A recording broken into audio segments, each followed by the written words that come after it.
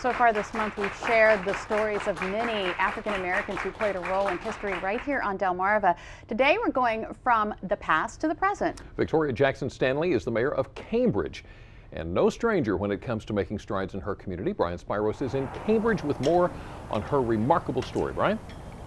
Well, Jimmy and Lisa, Mayor Victoria Jackson Stanley is very modest. She's not one of those people who likes to talk about herself a whole lot, but she was kind enough to sit down with us and share her story, and it's a remarkable story. You know, she's a firm believer that it's not about where you come from or how you start in life, but rather how you finish. Take a look. The name Victoria Jackson Stanley is well known throughout Cambridge. That's because she's the mayor and has been for nearly 5 years. So if someone came up to you and said, "Who is Victoria Jackson Stanley?" what would you say? Victoria Jackson Stanley is just a little old country girl from the Eastern Shore doing the best she can for her community. Jackson Stanley was born and raised in Cambridge. She refers to herself as a product of the 1960s. During that time, she witnessed the civil unrest and played an indirect role in the political scene even back then. Somewhere in the 70s, late 60s, I started driving people to the polls. I was old enough to drive, and my father said, "I want you to drive people to the polls and encourage people to get out to vote." It was very important to him, and it grew to be important to me. As the years passed, she eventually went off to college. I went to graduate school at Howard and tried to convince my husband, let's move to Washington. Love Washington. Nah, he was born in Philly but raised here, and he just wasn't in the city life. So I decided, I guess I'll keep my husband, and I stayed, and it was a good choice. While living in Cambridge, Jackson Stanley says she began paying close attention to her community. The climate changed in Cambridge, I thought, and I had this desire. You know how you have that, I want to do something more. I've always had an interest in politics from John F. Kennedy. When John F. Kennedy was shot back in '63, I believe, I was 10.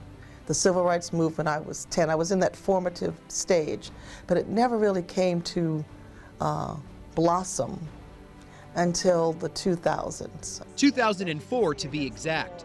That's when she tried making her mark on the political scene. And I'll tell you, Brian, no one else knows this other than my immediate family. In 2004, I wanted to run for mayor. My husband said, "No, you don't want to do mayor. You should try a smaller stage. Go for Ward 1 commissioner." And I said, "But no one knows me in Ward 1. You know, I mind my business." But then I decided, okay, I'll listen to my husband. And I ran for Ward 1 commissioner and lost. Thank God. It just wasn't for me. Fast forward to 2008, the race for mayor was once again underway. But despite the encouragement from those around her, she wasn't sure if she wanted to run. So she turned to something very important to her, faith and family.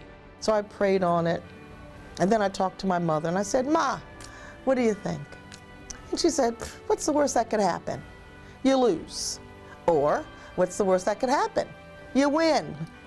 And so I tried it. I'm one of those that will try things. I will try it. If it works, great. If it doesn't work, at least I tried. I don't live my life in regrets. And with that, she decided to run. I worked very hard. I walked the streets. I had people who believed in me work with me. You don't get this job by yourself. The help paid off, and that July, Jackson Stanley was elected mayor of Cambridge. When you realized you had won the election, what was going through your mind? When that final vote came, I went, oh my God. And I was silent, and the room was like crazy. And within myself, I thought, thank you, God. With her family by her side, Jackson Stanley was sworn in, marking an historical moment. Not only was she the first female mayor, she was also the first black mayor on the Eastern Shore. It makes me think it's about time. You know, the Eastern Shore is like America in miniature. The president was the first black president of the United States. So why not a black mayor on the Eastern Shore of Maryland? Her job as mayor is never done, with early mornings and late nights. She's also deputy director for the Department of Social Services in Dorchester County. Between all that, this wife, mother, grandmother, and daughter makes time for family and fun. My family is just unbelievable. They are so supportive. They keep me grounded, which is the best thing ever. There's not one person who doesn't know something about me. But my best friends in life know I love to party. I love to sing. I love to dance. I just like to have a good time. I'm sort of projecting here a little, but where will we find Victoria Jackson Stanley, let's say 20 years from now? 20 years from now, I will be looking back saying, I'm grateful for the opportunities that God has given me and the people of Cambridge have entrusted upon me. And I just want to be happy living comfortably as a little old lady.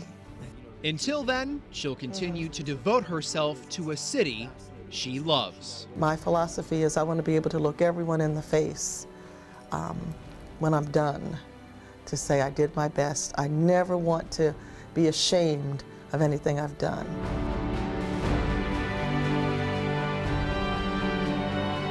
And Mayor Jackson Stanley was sworn in last summer for her second term as mayor here in Cambridge. You know, in her free time, she does like to travel. She said one of her favorite places to visit is Las Vegas, and one day she hopes to be able to make a trip to Africa. So certainly a remarkable story. And with that said, Jimmy and Lisa will send it back to you guys in the studio. She seems like such an incredibly humble spirit. Yeah. Amazing. I know her. I like her a lot. Well, another person who has really left their mark on Delmarva, Dr. David Nichols. He was a doctor to many on Tangier Island and loved by all. And even after his death, Dr. Nichols' legacy lives on. WBOC's Steve Hammond joins us next to tell us more.